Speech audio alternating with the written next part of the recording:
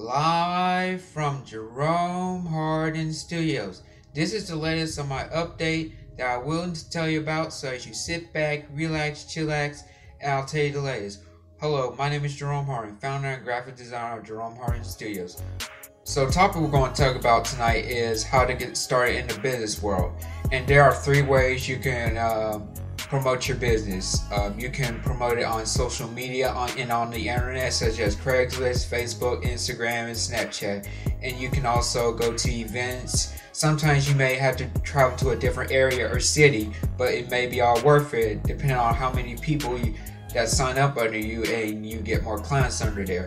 And also you can pass out business cards and flyers out there as well. You can pass it in mom and pop shops, barber shops, or if you can post it in a bulletin board, or you can just say it in public. Just don't solicit or anything. So let's talk about how you can promote your business on the social media and on the internet. So if you're going to be promoting your business on the internet, there are some limitations on how you can promote your business. Just thing as Craigslist, you can only post 3 times a day. You can post in 3 different areas. You can't post no more than that. It's kind of sucks, yeah, really, but it's how Craigslist works. And also you can post on Facebook. If you have a business and if you want this to be your main bread and money, where you're a hairstylist, a barber, a landscaper, or a car dealer, nurse, or a provider, or anything, you always have to have a Facebook page or a website. Because if you don't, then people will have a hard time finding you and believing you that you do business. So it's very important that you have a Facebook like page and a website as well. So if you haven't looked at my like page and my website, I suggest you visit and go there now. The links are below the video. So I hope you enjoy it. And by the way, I'm telling you that I am a graphic designer, that I will design anything such as logos, business cards, shirt designs, book covers, magazines, and so much more. If you're promoting on Facebook, you always need to have a website and a Facebook like page. And if you haven't seen it, I encourage you to check it out, because again, I am a graphic designer. I design lots of things such as logos, shirt designs, business cards, brochures, flyers, and so much more. And if you go on Facebook and promote your business, you can also promote on Facebook groups. But be careful. People will report you as spam and suspect that you are spamming in a lot of Facebook groups. But you're really just promoting your business and all this stuff. Sometimes people can be petty, and if you're not careful on how you post, you will get a limit on posting in Facebook groups such as Facebook jail. And if you never heard of Facebook jail or Facebook parole, it just means that you can't do certain stuff for a certain couple of days or certain couple of weeks.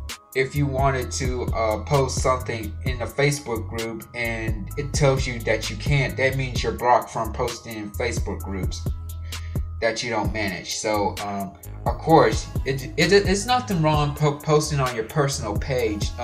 It's just that you had to be vigilant on what you post.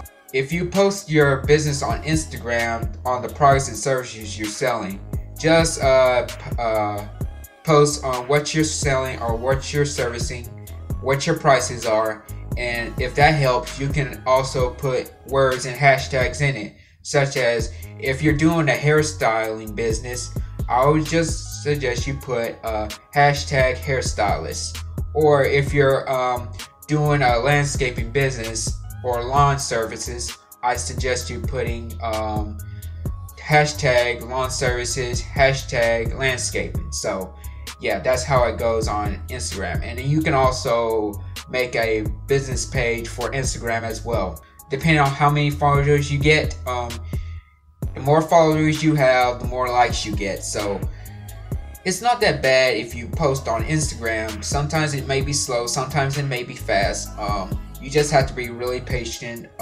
It just takes time, and it doesn't take overnight to get your name out there.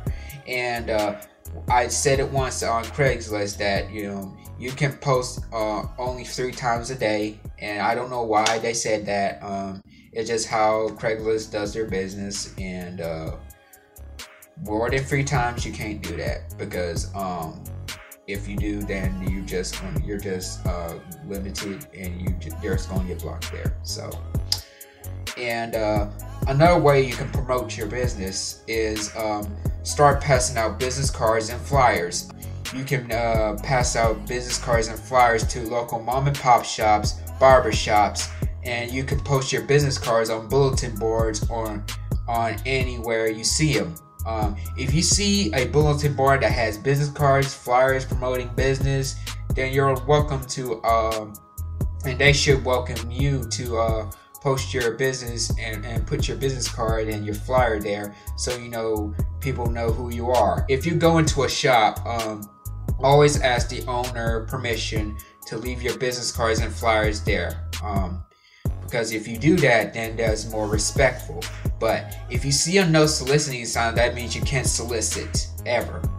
So that means you can't leave your business cards and flyers in there. Let's get in mind of that. Of course, if you're passing out business cards and flyers, you can probably pass them out in worldwide retailer chains such as Walmart, Kroger, Kmart, Target, or whatever.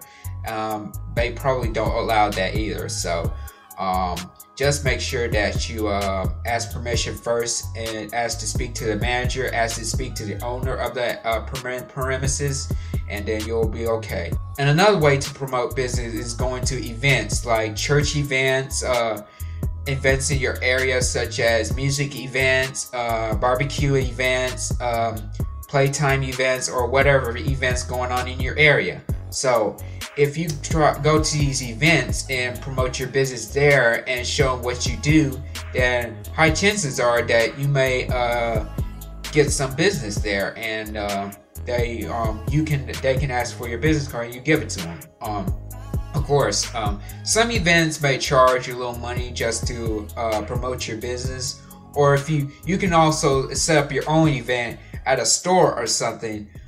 Just be sure to ask the owner to promote your items, services, and whatever you have, because if you want to promote your business, then the owner may ask you to get a percentage of your sales, because of course you're on their property and you're on their territory. That means they can control what you do and what you sell, because you're on their property. You're interfering with other businesses as well. So if you wanted to do that, I would suggest you, if you don't want to pay the owner some money and not want them to get your sales, just remember that you can always go to events.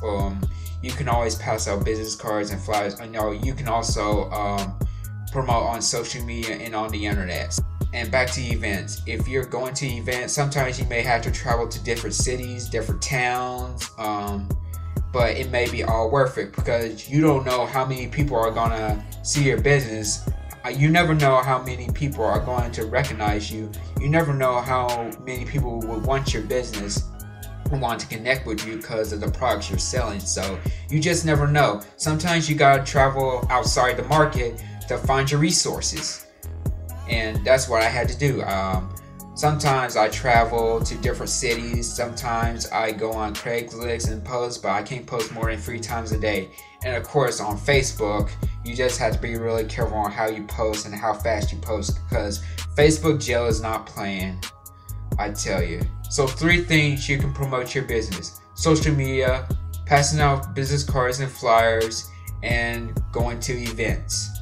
So yeah, that's all the information I have for you tonight, and tune in next week for another update on how you can be a successful business person and a graphic designer.